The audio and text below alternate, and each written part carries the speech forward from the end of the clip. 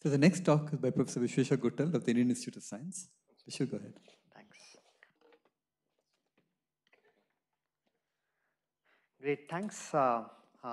Thanks to the organizer for invitation, and a very, very happy birthday to Sriram. People have said a lot of things about Sriram, so I wouldn't add much more. It's been, actually, I was really lucky and privileged to advise one student jointly with Sriram. You know Sriram for active matter, right? But we also worked on scales as large as this, where we were looking at forests and savanna ecosystems, thinking about them from the perspective of phase transitions. So I won't talk about this work today. I will talk about some recent work that we are doing in our lab on collective motion in finite flocks. So why finite flocks? Typically, the physics-based approaches to understand collective motion has been sort of driven by theories that work in the macroscopic limit, thermodynamic limit.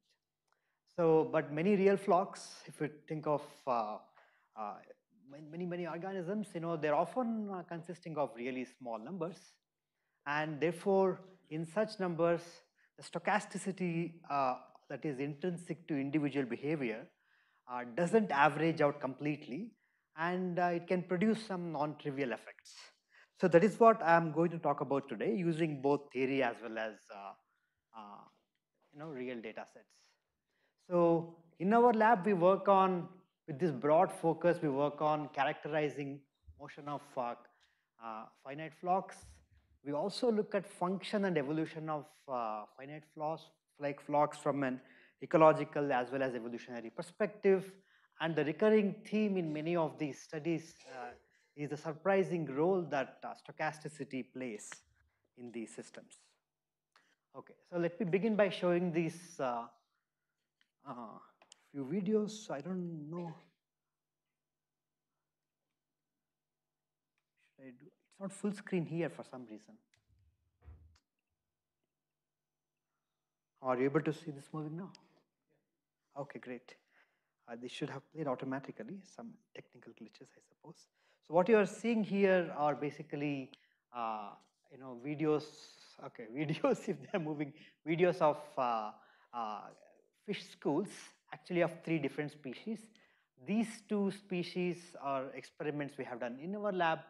This comes from our collaborator in France. And if you look at their collective motion, well, visually, there are some differences, but then there are also many commonalities. They all school, and they also have some differences that you can see. Their cohesion, polarization seems to exhibit some differences. So how do we characterize and understand these collective motion, which are really in small numbers? These experiments are have usually just tens of individuals, not really large numbers. Okay, so that's the goal of today's talk. And in particular, we are interested in the sort of standard Vijaykumar order parameter, where we look at the orientation of each individual. We can get those from image tracking of fish, and then we plot this order parameter as a function of time.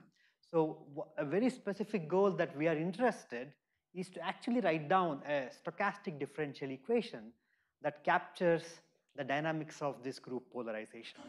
And in this stochastic differential equation, we have this drift term, deterministic part, sort of mean field, deterministic mean field equivalent.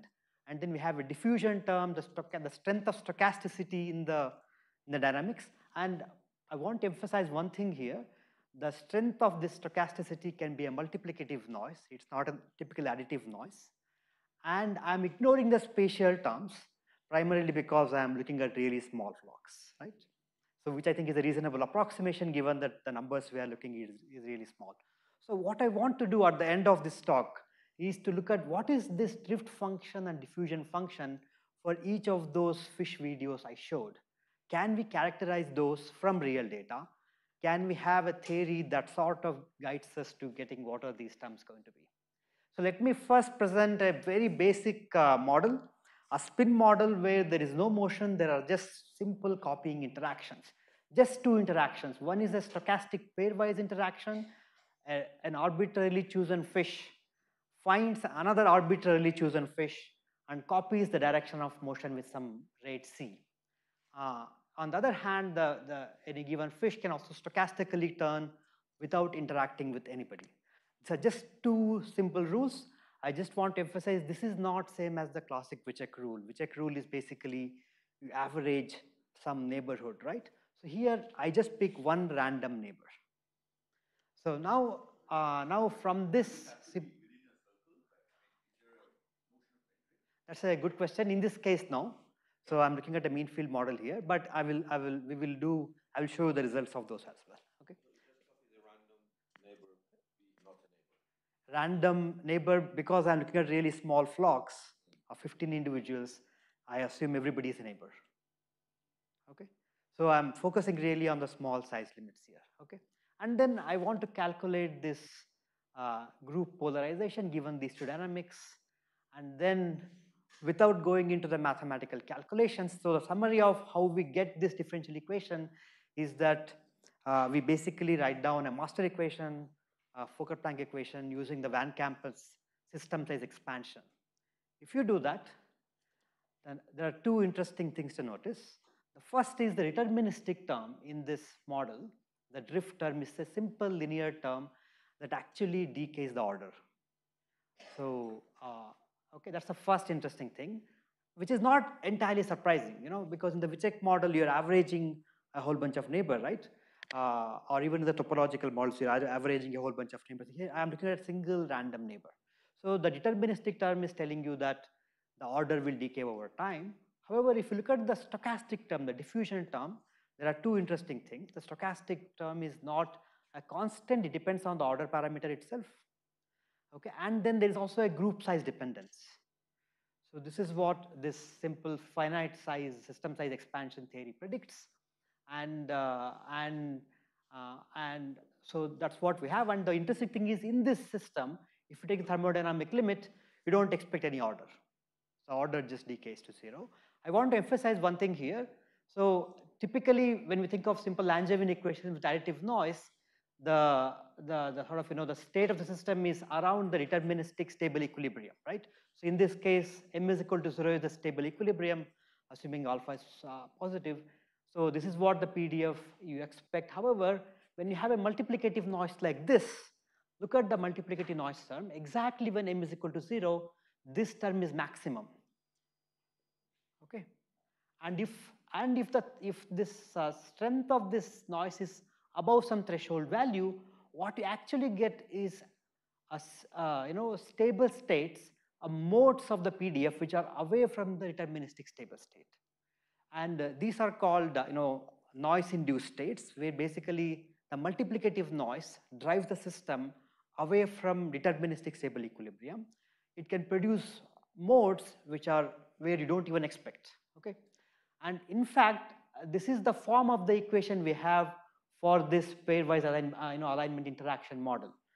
And what this then suggests is that if the n is sufficiently small, which means the stochasticity is sufficiently high, although the deterministic system is predicting a disordered system, you can actually have ordered flock in this system. But that is true only for finite flocks, not for macroscopic flocks. Okay, that's the first prediction of this very, very simple model. Now, I will now go to a more complex model, which is to include a ternary interaction where 3 fish interact together. For example, you can think of this as a triad interaction where the most misaligned fish will turn towards one of these two guys. Okay. So, and again we do an analytical theory for this. Without going into details, we get a different differential equation here. Let me contrast how this is different from the previous one in this slide. So look at the deterministic term. Deterministic term was linear with a negative slope, suggesting that the disordered state was stable in the pairwise interaction model. But in this ternary interaction model, we have a cubic term, and if h is greater than a threshold value, which I think is greater than a in this case, what you have is actually a drift function which is cubic with 3 roots, where disorder m is equal to 0 is now an unstable state. And in fact, this is what the classic Vijay model. Can you just go back to the interaction rule? Most misaligned turns towards one of these two, but that's not a very strict rule. I could have assumed that it turns towards the average of the two. So those details do not seem to matter for the rest of the calculations. We have also done simulations to check that. Yeah, sorry, you have. Be a vector, so in the plots. M is a vector, you're right. So what is m minus 1? Say that again. Can you show the graphs? Graphs of? Yeah, the plots. No, the plots of m. Will come eventually. Oh, sorry. Oh, yeah, what is graph. negative m in that plot? So basically, I'm plotting mod m here. I'm sorry, not mod m. You can think of it as projection of m over one of the two axes, mx or my. So this is a bit of a cartoon representation. Sorry, I was not very clear. So you can think of this as m of x, and I'm looking at is f of x. So basically, I can split this equation to dmx by dt and dmy by dt. I was just representing this along one of the projections. It's one component. Yes, along one component. It's not the modulus of m. This is not, so modulus of m will be only above 0. Yeah, you're right, absolutely right, yes. But this is basically circularly symmetric. There's nothing really happening along circle. Yeah, thanks for that catch. Yeah. So basically, this is the summary of the two models here. A pairwise model predicting disorder to be the thermodynamically stable state, whereas the ternary model predicts that when these ternary interactions are above a threshold value, you have disorder is unstable, therefore you have these two stable states. And in both of these cases, we have a multiplicative noise. Both the systems are driven by multiplicative noise. In the pairwise alignment interaction model, this multiplicative noise alone can produce ordered states when n is sufficiently small. Okay, that's the story of the analytical theory. So in this theoretical framework, there was no motion. These are just spin models. What we also did was implemented a sort of hybrid topological metric model where we assumed individuals are now moving in space, and when they move in space, there is a sort of radius around them, and within that radius, they pick one random neighbor. That becomes a stochastic pairwise spatial model. It could also pick two random neighbors in that sort of, in a zone, but these need not be the two nearest neighbors. This could be any two neighbors in that zone. And then we also did a Vijay-like averaging, which is you pick everybody in that neighborhood and then do an averaging. So what is interesting is that even in this spatial model, we get qualitatively similar differential equations. And secondly, even in the Vijay averaging, we get the expression of the SD is basically qualitatively similar to what we found with the ternary model. So basically, anything more than one individual interaction will always give you this functional form, as long as there are local alignment-like rules. Okay, so this is where we stand with the predictions of theory of finite flux. Now I want to go and ask, what are these fish doing? Okay, which of the two models are they showing? Okay, yes.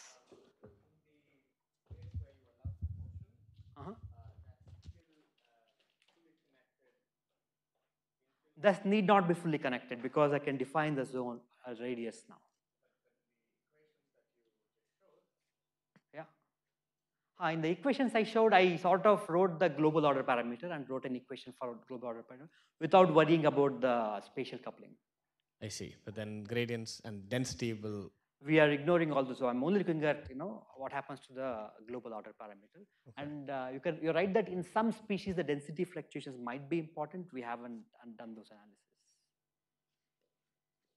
So we're sort of working with the principle that because the numbers we're looking at is sufficiently small, I can sort of ignore the space. But you're right that it need not be perfectly valid. But with small numbers, I would imagine that density fluctuations are even more enhanced, right? Because one person. So we have measured the nearest neighbor distances for these. They are really tightly peaked around. Okay. Yeah. They don't show huge fluctuation. Yeah. And that's true with the Starlings and as well as midges, as far as I know. The density fluctuations don't seem to be, really large. Okay.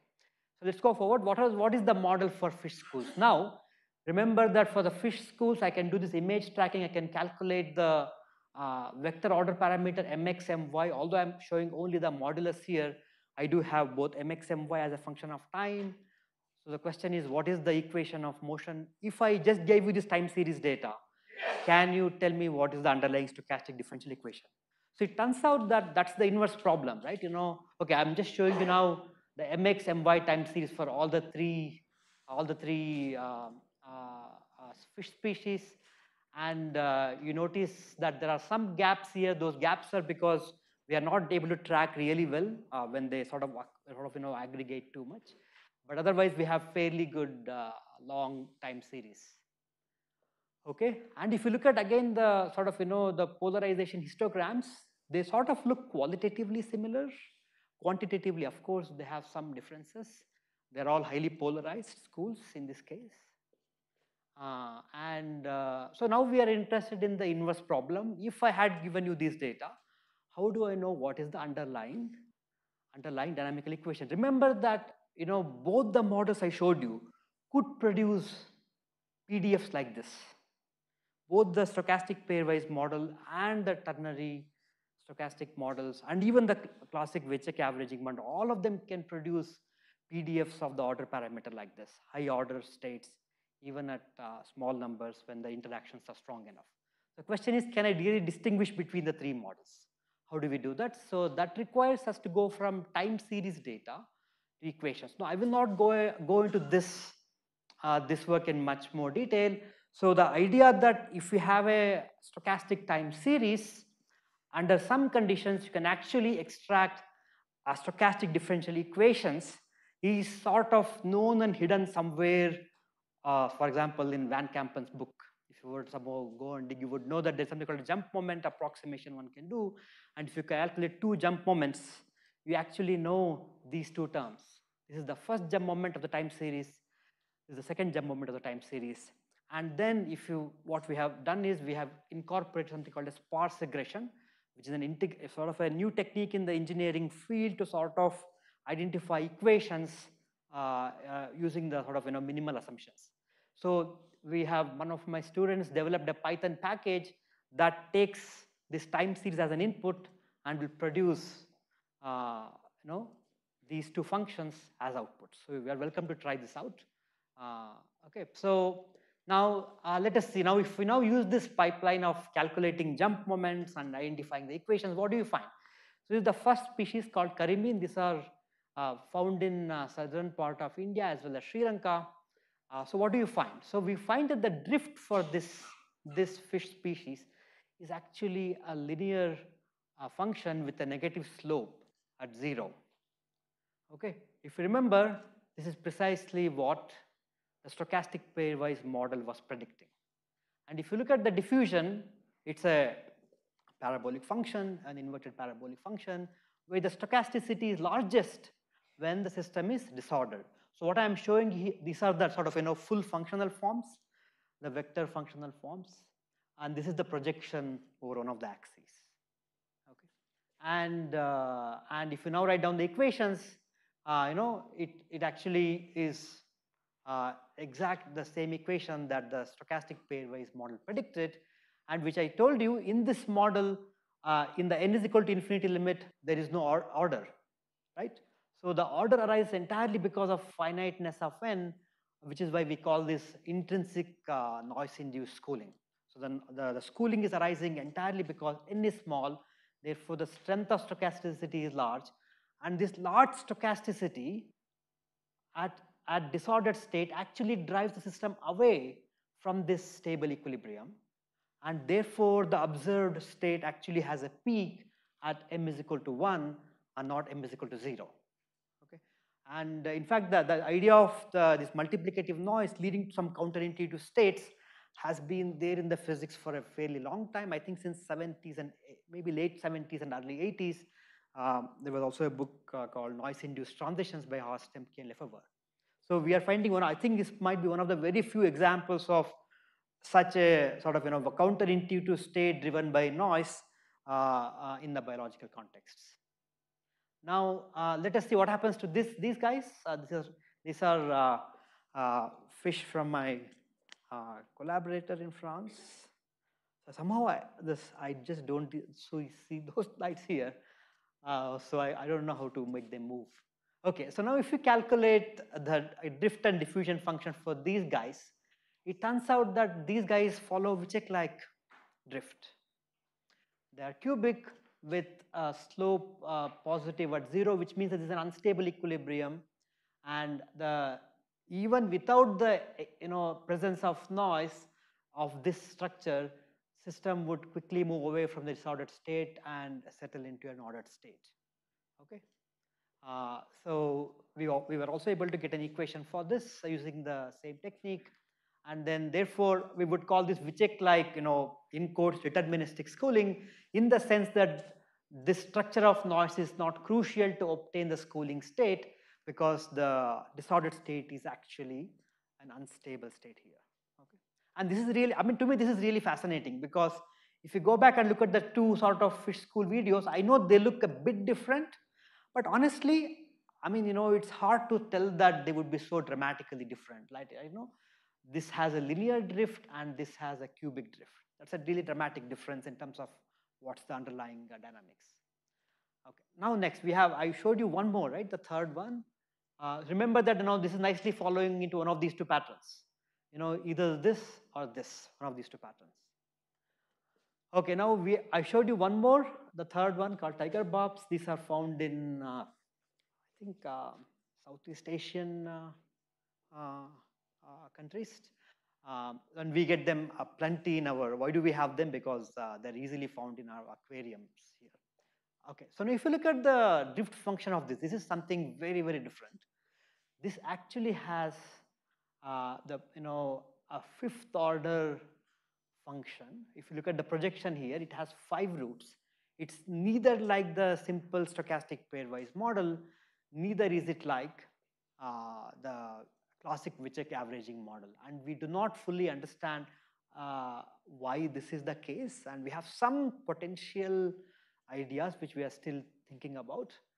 But this doesn't seem to follow either of the basic alignment models. We are still figuring out how to understand this behavior. We have some potential ideas. For example, we think that maybe when these fish move, they often have a tendency to sort of turn back, almost sort of in addition to the sort of ferromagnetic like interactions, they may have some anti-ferromagnetic like interactions, and that could potentially explain these sort of sign changes in the sort of mean field term. Okay, so we still don't understand that. So sort of to summarize, what we have found is that these 3 different fish species which show collective behavior and schooling, and which show very similar PDFs of the order parameter. Okay, all of them show high schooling, high order orientation. They actually come from a very, very different sort of structure of dynamical structure. So one of them has this linear drift with negative slope, other has more like classic Vijay-like drift function. The third one has a much more complex drift function which we don't fully understand. Okay, and just sort of put this in perspective. In addition to a few other studies, one study previously on the locusts does seem like Vijay-like. Okay, the locust swarms seems to have a feature which is Vijay-like. And then recently we are working with Shashi in NCBS, where we find that the beetles also have Vijay-like features, Vijay model-like features. So, so at least among this sort of systems we have studied, 3 of them seem to follow sort of classic Vijay-like alignment interactions, whereas the 2 others are very different. Okay, so with that, I think I'm also done with my time. So just to summarize, so sort of I hope I convinced you why the study of fine flocks in the finite sized limit is actually a very interesting sort of thing to look at. And in the sort of models and theory of this finite flocks with local alignment, we found that we can have 2 classes of schooling. One is a noise-induced schooling, which arises in small schools with stochastic pairwise interactions. Other one is Vijay-like deterministic schooling, which is present in systems with ternary or higher order interactions. And then what we showed was that using the idea of data-derived equations from time series, we were able to show that one of them actually belonged to the noise-induced cooling class. One fish species and two other species seem to belong to the Vijaykumar deterministic class of schooling. And the third one is something crazy we don't fully understand right now. So your comments are welcome. Okay, so with that, I think I'm perfect. So thank you very much. And I would like to thank all the funding agency students and the, all these other fishy people and fishy collaborators. Thanks to all of them, experiments, tracking, and time series analysis, and then a physics-like theory. All of it requires large number of people with very, very different set of skills. So I'm lucky to have all those students. Thank you very much. Yeah. Thanks, Vishu. Amita? Hi, very nice talk. So your talk reminded me of something I'd heard about. So can all your fish see? And is your dish super saturated with food for the fish? So there is no food in this tank. Okay. So there, in fact. But they're well fed. They're not worrying about. They're not competing for food or anything. It's usually the standard protocol in all the fish experiments is that we starve them for a day before we do the experiment. Okay. It's exactly the opposite, because one of the reasons is that collective foraging is sort of a strategy that animals have evolved. Right. So maybe they will show better foraging when they are actually starved. So that brings me to my other question. Are your fish, do they have eyesight? Can they see? Yes. The reason I ask this is because you're probably aware that in cave fish, Mexican cave fish, which are blind, the local interactions between fish are very different and they will not align, and you don't see schooling, and they turn away when they meet other fish. So I was thinking that in your fish that actually don't align as well and don't, sort of school as well, the last group, right? I don't know, evolutionarily, maybe there are some things that are changing which make them different from the other fish, and the local interactions are different, Anyway, so that was just thought. That's a great question. Fish do see, and they have a very good vision, all these three species. What if you turn off the light or something? This is a great question, actually. They don't school as well. Okay. Yeah. Okay. Thank you. I mean, it's a laboratory observation. If you reduce the light intensity, they don't school as well. In the back. Yeah, so I might be wrong, but the first-hand impression about the movies is that I see less order when they are in the middle of the container, and when they go near the boundary, they are more ordered. So do you put in boundary effects in your model? It's a great question. So this is a very difficult question to also address, because any experiments you do will have boundaries. So it's impossible to get rid of boundaries fully in the experimental system.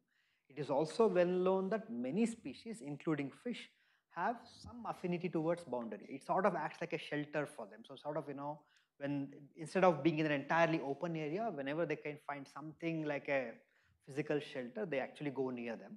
And that seems to be happening in all the three of them, but with very different degrees. For example, the first one, the leftmost one, the Kareem, they show a lot more tendency to move towards the center than the one in the middle. The middle ones, although the specific clip I showed you had a lot more moving to the center, if you look at the statistics of the entire experimental duration, they spend massive amounts of time near the boundaries. So there is a boundary effect. We have done experiments with different arena sizes. We have also done analysis where we look at data, let's say only half the area at the center of the, of the circular arena, and the other data, half the data from the, data need not be half. The area, data present when they're in the area, inner half and outer half, the results all usually do not change. I will not say they will not always change. By and large, they don't seem to change. That sort of, structure of the equations do not change, but these sort of, these things sort of, the overall landscape shifts a bit. From there, Mukund. Yeah, great talk, Vishu. I'm wondering how to get some independent verification for your microscopic proposed mechanism. During your inference process that you described, in the time series, can you figure out which part of the time series most contribute to the inference process? Is it precisely when one fish sort of greatly misaligns and comes back? And can you then see the specific kind of triplet interaction or whatever that you proposed? I think it's a great question, but also incredibly hard. I think the exact testing of the local interactions would be very hard for several reasons. Let's say I do experiments like this, a single fish experiment where I characterize their self-propulsion motion, okay, on their own. Let's say I now do a two-fish experiment where I characterize pairwise interactions. Let's say I now do it sequentially. Even if I deduce something, there is no guarantee that they would follow those rules when they are in a group of 15. So even if I were to use that protocol and arrive at some interaction functions between fish, that always remains the challenge. So, but that's whatever I just said, doing this, in fact, we have done those 1, 2, and up to 10 and try to sort of construct interaction functions. And in fact, we have done that completely for one of the cases, which is the middle one. And the predictions of the microscopic model perfectly matches. Okay, Shrikant has a mic. Just a quick follow-up. So, in terms of validation, I guess you could change something in the setup of the experiment, such as the geometry, and see if your equations predict the motion that you see. Would that be a valid, so or a reasonable validation? For the equations and validation for the microscopic rules. If it is the latter, the validation of microscopic rules, I think that's in my opinion, I mean, you also have a lot of experience in this. I think it's almost a very difficult problem. Almost there are a lot of degenerate solutions. Many different type of interactions will produce similar coarse-grained equations. I think entirely determining what are those is actually, in fact, I think it's, in my opinion, actually an ill-posed question. We cannot really ask what each fish are doing without really trying to say, I want to explain this quantity Q. So what fish are doing exactly at the microscopic level, I think that question has a meaning only if I know what I want to explain. And depending on what I want to explain, I think this will actually change. For example, I did not speak about cohesion at all.